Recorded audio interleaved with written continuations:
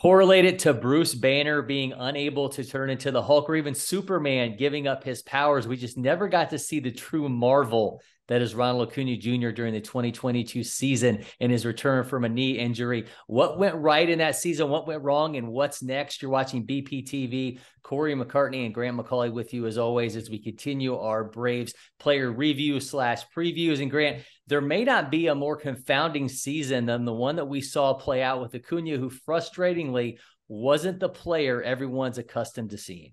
And not only that, he wasn't the player that he was accustomed to being. And I think that might have underscored the real frustrations of his season, because it felt like you'd see the flashes of it. All the tools were on display at different times, but it never seemed like he put it all together. And that, as they say, was really the story of his season, was just not being able to quite get back to the level that he had set, the bar which he had set very, very high through his age 23 season.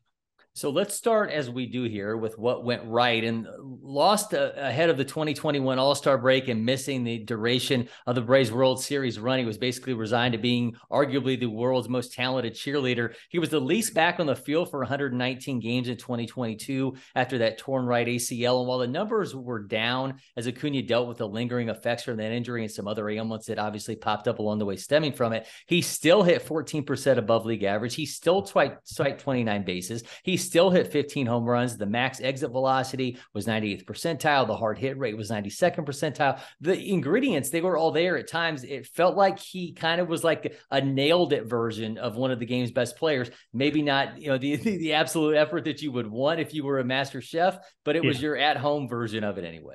Well, I mean, and again, the bar was set so high for this guy. I mean, when he went down with that knee injury in 2021, I mean, you were making a case that this guy was not only the Braves MVP, but he might have been the MVP frontrunner in the National League. At least he was on a very short list, and then everything went wrong for him. But if you're asking me what went right this year, yeah, the stolen bases look good. Yes, those exit velocities look great. A lot of his savant numbers look particularly good, and he seems like he's still the guy that we expect him to be. The numbers overall didn't bear it out because he wasn't, hitting at a 280 plus clip. He wasn't on basing at the same level. And obviously, you don't expect Ronald Acuña Jr. to be slugging around 400 over the course of a season. But let me tell you, the one stat that I did appreciate seeing is that once Ronald Acuña Jr. came back, there was no lengthy absence. He didn't have to be shut down for a month. He was on the field more times than not. And I know that the way in which the Braves had to bring him along was at times, I'm sure, frustrating for him and frustrating for fans as well. They were trying to work him back easily and not overwhelm him with playing every inning of every game, especially in the outfield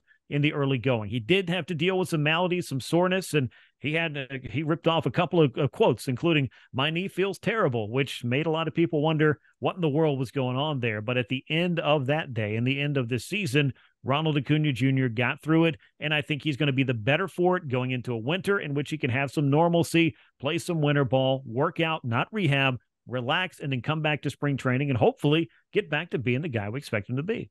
It's easier to pinpoint what went wrong in that up and down season. Acuña wasn't always on the field when he needed to rest that knee. Obviously, the weighted run created plus was 31% lower than Acuña's average in his previous 4 seasons. His F4 was less than nearly half of what he's produced in those seasons. He walked less, was swinging out of the zone more. Defensively, had the first negative outs above average of his career in right field with -6.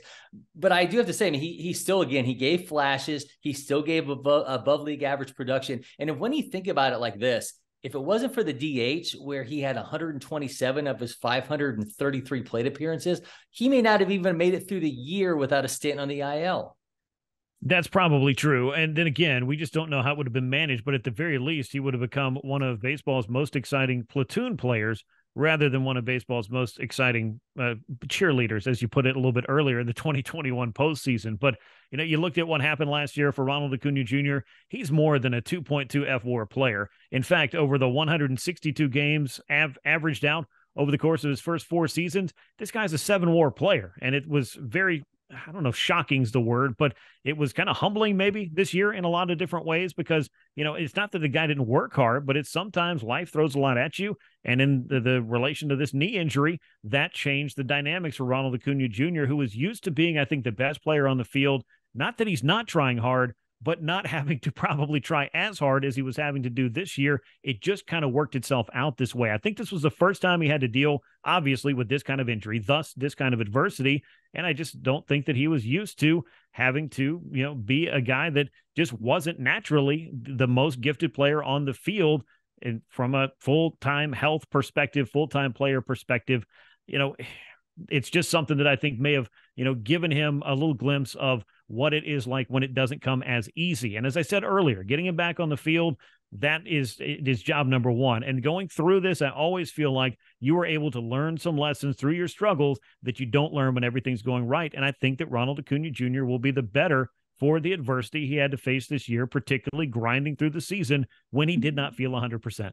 You could probably make the case that this was the first time since Acuña was a little kid that he probably wasn't the best player on the field and he didn't feel like he was capable of being the best player on the field when he was out there. So we have to now look at what's next for the 3-time All-Star and 2-time Silver Slugger award winner.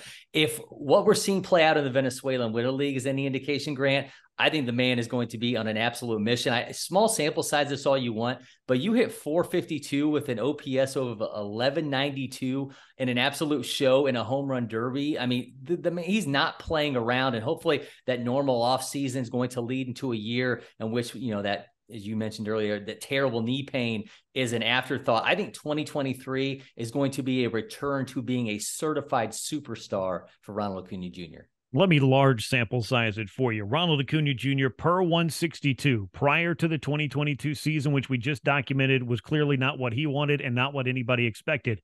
281 hitter with a 900-plus OPS, averaging 42 homers, 32 steals, 100 runs batted in, and 130 runs scored, all to the tune of a 7.1 average F4 over 162. Clearly, we had the 2020 shortened season. We had Ronald Acuña Jr. having the knee injury that wiped out the second half of his 2021. But if you watch this guy in 2019, of course, and you watched him in his rookie year, and he's doing all of that at 21 years old, this guy hasn't even come into the prime of his career yet. So allow him to reintroduce himself to the National League and all of baseball in 2023. I'm with you, Corey. I think it's going to be a show that people are going to be very excited to be watching, particularly those who are wearing Braves paraphernalia and filing into Truist Park by the millions upon millions as they did a year ago and the year prior. Steamer projections have him with a 5.5 F4, which would be a career high, 31 home runs, 36 steals, 138 weighted run created plus. That would be no doubt a welcome sight after what Braves fans watched Acuña go through in the 2022 season. The offseason rages on, and BPTV is with you all the way. So if you haven't already, subscribe, turn on notifications, and tell a friend. And be sure to listen to us on From the Diamond, available wherever you find your podcasts. Until next time, I'm Cory McCartney. He's Grant McAuley, and we'll see you soon, Braves country.